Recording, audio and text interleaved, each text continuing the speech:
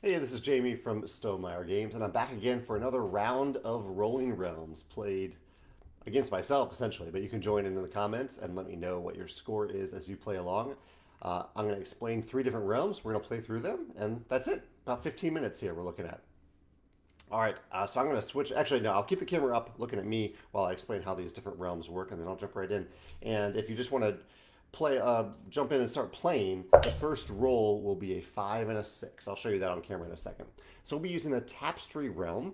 In Tapestry, you use different numbers to fill in these polyomino shapes on this grid. Some of the little cells here are already filled in, and when you complete a bigger square, like if I was able to fill in all three spaces here, I would gain a coin. The goal of Tapestry overall is to fill in the big rows and the big columns, and you'll get stars if you do that.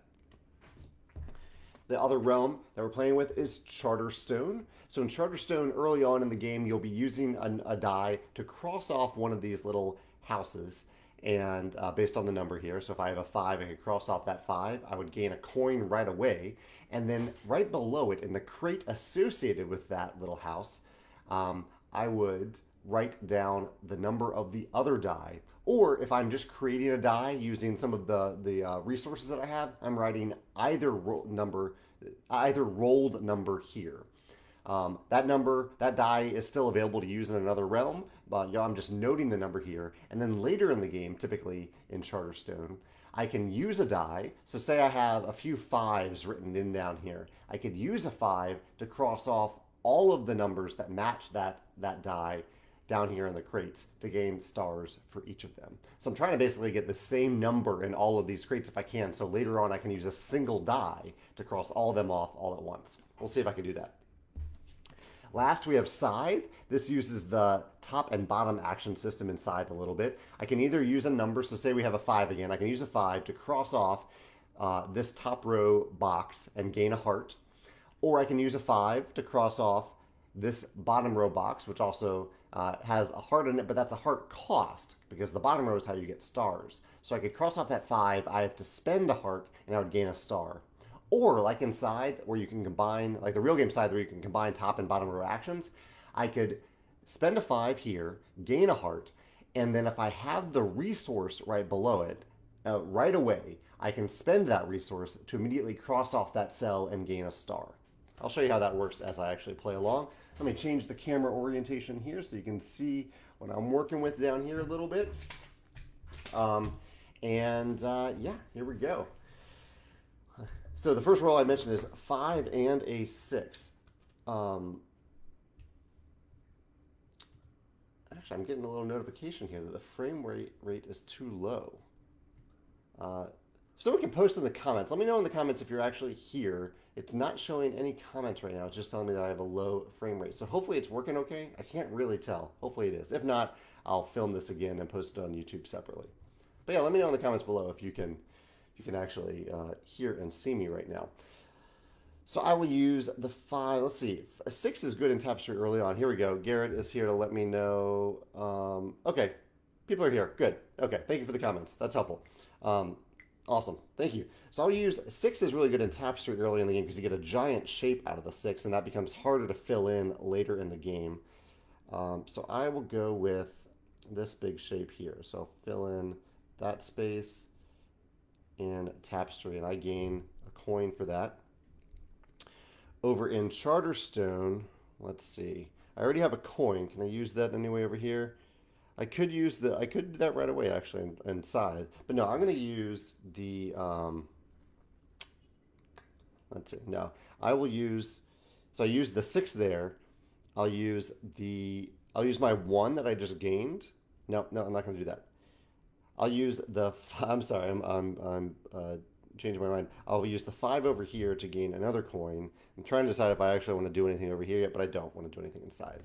So that is a 5 and a 6. I know you can't see what I'm doing here, but hopefully you can hear me talk through it. Okay, next roll we have a 6 and a 1. 6 and a 1. So again, 6 could be good to use in Tapestry early in the game, but I like that 1. Actually, yeah, I'm going to use the 6. Oh, I forgot to note the number here. I should have noted a 6 here in Charterstone, which I've done now. which gives me an incentive to put more 6s down there. Maybe I'll do that. Maybe I'll put the 1 over here. I'll use the 1 in Charterstone. I gain a pumpkin, and I have to note another 6 down there in Charterstone. Thank you, Garrett caught my mistake in Charterstone there. So I've used my 1. I still have the 6 available. I don't have a heart yet, so I don't want to use it in Scythe. Let me try to fit this 6 in over here into Tapestry. Where can I still fit that in? Because you have to fit the whole shape. You can't fit just part of the shape. For some reason, I've always had a hard time filling in this 6 shape. No, that won't work. Okay, I'll go there, there, there, there, there, and here. That doesn't actually complete anything. That's going to make it a little hard, but I'll figure that out. Okay, so that's 1 and a 6. Jody says, nice dice tray. Yeah, thank you. Someone made this. Andy Ungland made this for me years ago. It's very nice of him to do that. I have a 2 and a 4. 2 and a 4 in the 3rd turn of the game. 2 I could use over here in Tapestry. I think I want to do that. Yeah, I'll use a 2. That actually completes 2 cells. That completes a heart cell and a coin. And I can use the 4 somewhere else. You have to use it in a different realm. I don't want to use it in Charterstone right now. In Scythe, if I use that 4, I do have a pumpkin. Yeah, I'll use it in Scythe. So I'll cross off this to gain a coin. And I will use, I have to spend a pumpkin. I don't need a number down there. I just need to be able to right away spend that resource. I have that resource, so I'll cross that off too and gain a star. And the question is, should I start to create dice and use them in Charterstone? I think it's a little bit too early because I'd love to get some more 6s down there. Hopefully I'll roll a 6 here with 3rd turn. Tim says slow down a little bit. Feel free to pause me. You're welcome to pause. I'll try to not go too fast. Turn 4. Can you see that? 5 and a 3. 3 and a 5 in turn 4 here. 3 and a 5. What can I do with that? I could actually complete a row up here. That might be nice. Yeah, I'll use the 3. And if I use a 5 over there, yeah, I'll use the 3 over here to complete this big square. I get a pumpkin from doing that, and at the end of the game, I'll mark. Actually, I have a row. Oh no, I don't have a full row there. I need to fill in that last little dot. You can't see it, but I need to fill that in a little bit. That was a 3. I have a 5 that I could spend probably over on Scythe. Yeah, I'll use the 5 over on Scythe. It gives me a heart. And I do indeed have a coin. And so I'll cross that off and gain a star.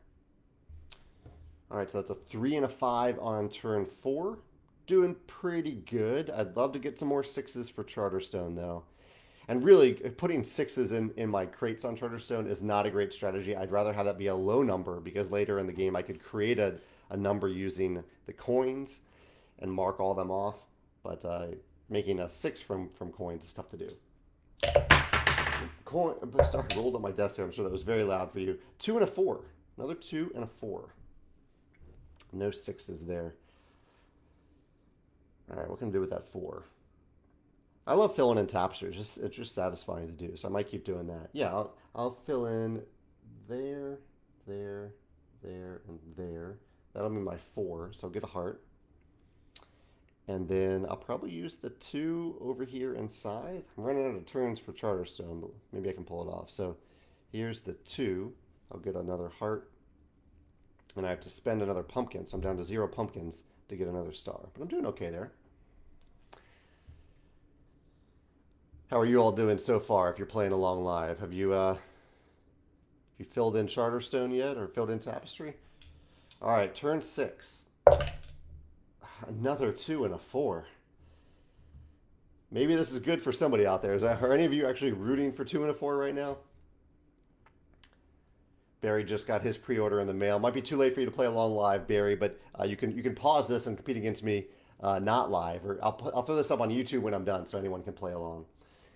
So another 2 and a 4. So I don't have the pumpkins to manipulate the dice. Pumpkins you can use to manipulate the dice a little bit, but I don't have any pumpkins to spend right now. I can't use the 4 in Tapestry. I cannot fit that shape in there. So I will use the 4 on Charterstone and write the 2 there. Gives me a heart. And then I'll use the 2 It's not a great shape to have in Tapestry, honestly, based on my current setup. But yeah, I'll use the 2 right there and right there. Not getting a lot out of this turn. So should I create a die this turn and use it over inside? There might be time to do that. Yeah, because you can only use 1 die per realm per turn. And so I'm going to use 1 coin to create a 1 value die, which actually gives me a coin right back. And I will also spend a heart down here to get another star. Nikki said that they enjoyed playing the game at Geekway. That's great to hear, Nikki. Yeah, we gave Geekway a bunch of copies now, give them a little sneak preview there. George is still waiting on his copy. I'm sorry you can't play along, George. All right, turn 7. Let's get a 6 here. There's a 6, a 1 and a 6. That could be really good if I only had a pumpkin. Yes, it's actually the opposite of what I need in Charterstone. The 1 could be helpful in Tapestry, so I might be able to pull that off. And I need a 6 over inside anyway. Yeah, I mean, I need a 1 at some point in Tapestry. And I need those pumpkins. So I'm going to fill this in with the 1. That completes a pumpkin. That leaves the 6. So I could use the 6 over here in Charterstone and get a coin. I could also use the 6 over here in Scythe.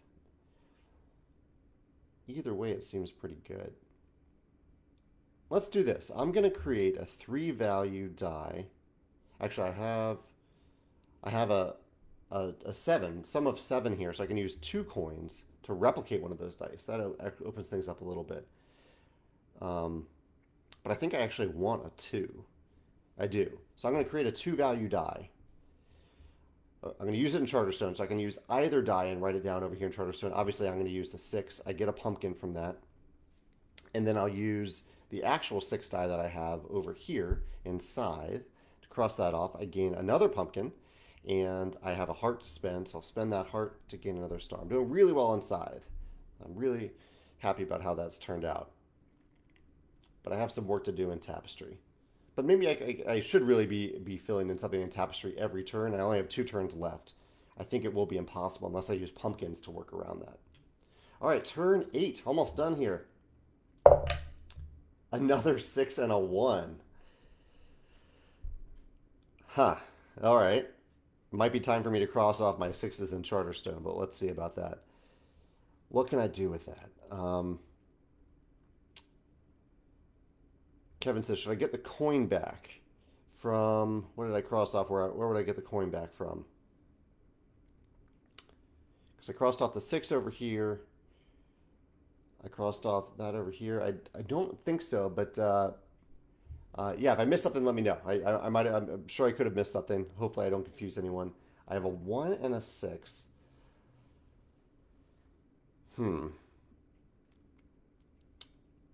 Let's go ahead.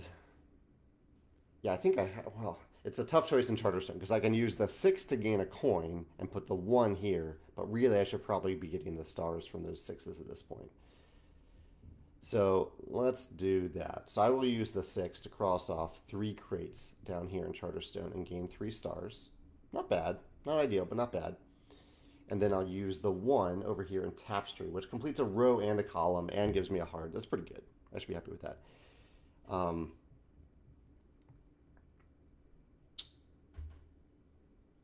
And I can't currently, I guess I could spend hearts to replicate one of my dice, but I don't really want that. I need a 3. I need a 3 to use inside, and I don't have that. But I could just go after the star inside. I could use the 2. So I'll probably end up doing that on my last turn. I'm okay inside to get all the stars. All right, last turn. Let's jump to the last turn. A 4 and a 4. We have a pair, actually. That could be really helpful with the hearts, because hearts, you can spend 2 hearts to replicate one of the dice if you roll a pair. So we have a 4 and a 4 on the last turn. I feel like I had that in the other round too. So this is actually like part 2 of a game that I started yesterday. You can check that out on Facebook or YouTube to see what round 1 looked like with some other realms. But we have a 4 and a 4 here. We have some pumpkins that we could use to manipulate. This isn't great, I'll be honest, because I can't fill in the 4 shape in Tapestry. So I need to manipulate that shape down to a 3. which is pretty good. I'll manipulate that down to a 3, which gives me a coin. So now I have 2 coins to spend. I wish I could get another pumpkin, though. That's the problem. But I have 2 coins, so I could cross off this 2, get another star there. I could also use the 2 coins to make a die, and... oh, no, but I won't have a coin to do that there. Is there any way around this? And I have to use that other 4 if I can, but I don't know if I can use it. I just don't have the pumpkin to manipulate the die. So I think my best bet is to use the 2 coins to cross off this crate and get that.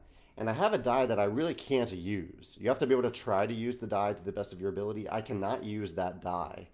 And so this is actually an interesting scenario. It's kind of a rare scenario in Rolling Realms, but I truly cannot use this die. And there is a little thing in the rules that says if you can't use a die, if you truly cannot use it, you can instead gain a resource. So I'm going to use that rule perhaps for the first time to gain a pumpkin. And this could end up benefiting me because I can now, because I have that pumpkin, I can use... oh, I don't even know if it'll help. I'll just do it for fun.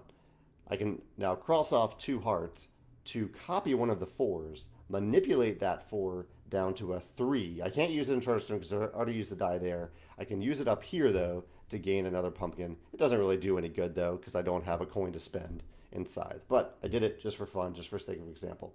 I came so close to Tapestry. I was off by a little bit, but I only got 4 stars there. So my total, hold up the camera so you can see. So Tapestry's given me 4 stars. Charterstone, let me move the camera here, let me see me. Charterstone, also giving me 4 stars. And Scythe, didn't quite finish it off, but got 5 stars there. Not bad. So that is a total of 13 plus any remaining resources I have. 13.3. For any of you playing along, what did you get? Ben says he got 11.3. He says he always fills up Scythe too quickly. Yeah, this was it. I don't know if the rules came out all that well in this game for anyone to get a great score because we saw too many replicating. So in Charterstone, you don't really want the same pairs of dice to be rolled every turn. That complicates things. So I rolled 2 and a 4 3 times, and I rolled a 6 and a 1 3 times. So that didn't equate to Charterstone, but that's part of the fun of rolling realms. You're going to get different rolls. You have to use those rolls and the lack of information that you have to optimize those rolls. Yeah, so thank you for playing along. I will be back in the near future, maybe tomorrow, who knows? It's only a few minutes for me to do one of these, so in the near future to do the 3rd round of this game. And, oh, Joshua got 13.4. That's awesome, Joshua. Yeah, that's better than my 13.3. Feel free to post your scores here or on the YouTube version of this video that'll pop up on YouTube in a minute. Thanks for playing along, and have a great weekend if I don't see you again, but I'll probably see you sometime on Saturday or Sunday to play another game, or another round. All right, take care.